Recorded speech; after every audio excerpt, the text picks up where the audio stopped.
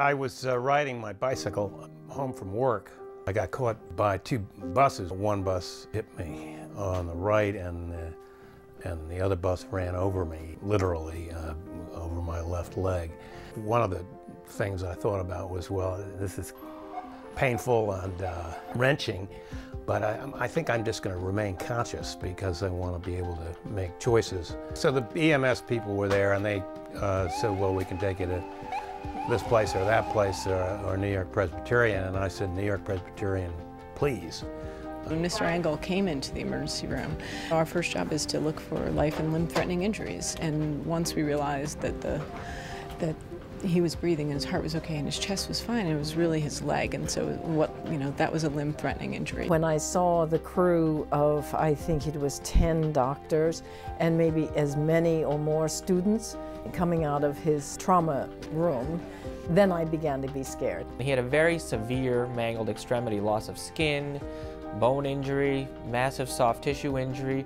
These are very high risk for an amputation. That was one of the more severe musculoskeletal injuries that I've seen while working here. They had to get the trauma team down right away. Orthopedics came down right away, and the biggest thing that I did was comfort the patient, and I let him know what was going on. Once it became clear that all the other trauma studies were negative, we just needed to get him to the operating room. Jason Spector, who was the quarterback in a way, and he told my wife probably an hour after I got into the hospital, I think we can save the leg. Fortunately, he did not have any underlying orthopedic injuries, meaning that there were no fractures or dislocations. Saving the limb in a situation like this is a very difficult and complex decision, and it requires multidisciplinary input from a lot of different services. They handled it beautifully, I thought. You know, they were calm and hopeful, but not over-optimistic. When we received Thomas Engel on the unit, working as a team, we incorporate all mind, body, and spirit just to make sure that he's comfortable, taking into account the extent of his injuries and the family's also well-being. He had pretty good spirit, and that really helps with your recovery.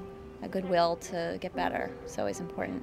Additionally, he had an infection of those tissues, which made it even more challenging because obviously you can't start a reconstruction in the setting of an acute infection. We did multiple debridements. The plastics doctors did some, I did some, and really, to his credit, he tolerated very prolonged, intense wound care, just like a major burn patient would. But every time they had a problem, they always had somebody who was the answer to that.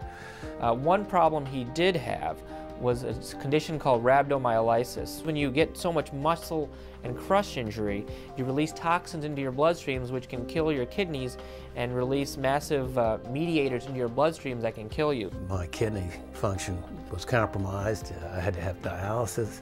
They were so successful against such odds in bringing me back. We had to perform what's called a flap surgery to move the muscle into place, and after that we skin grafted the circumferential injury from below the knee to above the ankle. He healed remarkably well. He was very diligent in his post-operative rehabilitation, and he's fortunate to really have done as well as he has.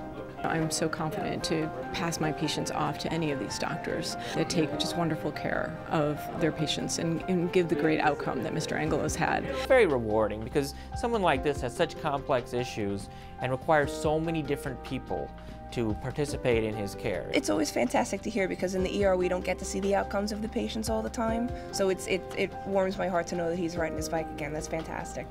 This is certainly a center of excellence in dealing with these kinds of injuries. I really do think that if he hadn't been at that hospital, he probably would have lost his leg.